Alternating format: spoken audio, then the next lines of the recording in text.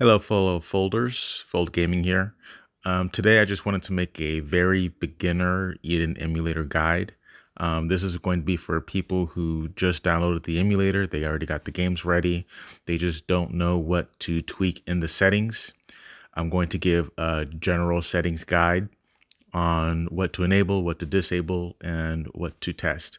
So first thing we're going to do is we're going to look at the GPU driver manager.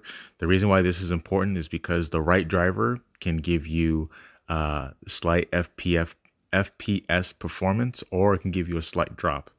The device that I'm using is the Samsung Galaxy Z Fold 6. It has a Snapdragon 8 Gen 3 processor. So for my phone, I'm going to have the Turnip driver for the Galaxy phone on Android. So, but you don't need to worry about this because at the bottom left, it'll say fetch. So you just click on that and it'll tell you the recommended driver for your device. So whatever recommended driver it shows you for your device, go ahead and click on one of them, and then you can hit show download and it'll download the driver and install it for you. It should be able to install it for you. So now that we got GPU driver out of the way, the next we're going to go to advanced settings and we're going to click on the graphics.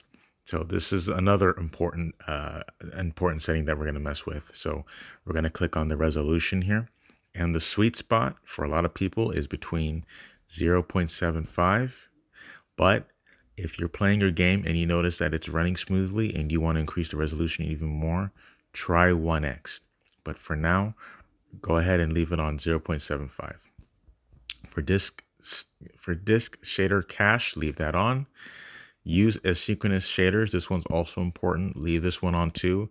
I believe it'll process the maps. It'll process the shaders, the characters.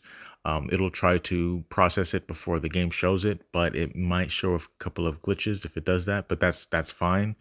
Once all the shaders are processed, the game should be. You shouldn't really see a lot of glitches.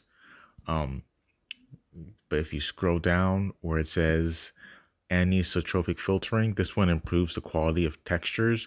I kept mine on 2x. Haven't had any problems since. You can go ahead and leave yours on auto, but if you're having good performance and you want to improve the quality of the textures, you can go ahead and put it to 2 or 4x. And FSR sharpness, I just leave mine on 25%. And aspect ratio, I left mine on stretch to window because it fits with my Galaxy Z Fold. But for the most case, you can just leave it on default 16:9. After that, we're going to go ahead and go into system. Here it shows the device name. I named mine Diagram. Limit speed is enabled. Limit speed percentage is on 100%. Dock mode, I left that off. It increases the resolution, but it might hinder your performance a little bit, so I'm just leaving mine off for now.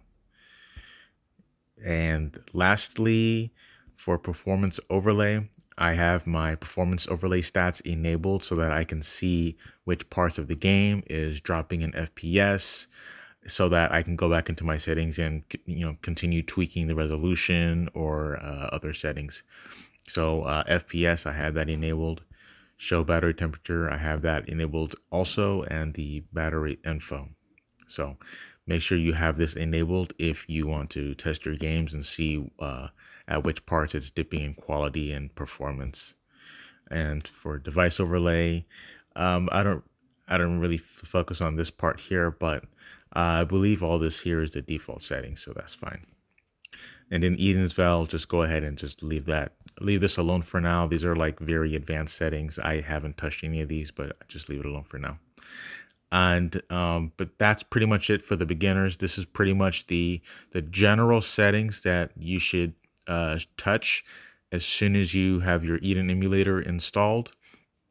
And if you guys have any questions, any trouble with these settings, leave it in the comments. I'll do the best I can to help you guys out. But other than that, there's nothing else more I can teach here. These are pretty much the basic beginner settings guide. And yeah, I might make another video with the general settings that I have for Dolphin Emulator and the basic settings that I check when I have that emulator downloaded. So go ahead and stay tuned for that. But yeah, go ahead and please leave a like and subscribe if you guys found this useful, and you guys are looking forward to more guides in the future. And yeah, I'll see you guys later.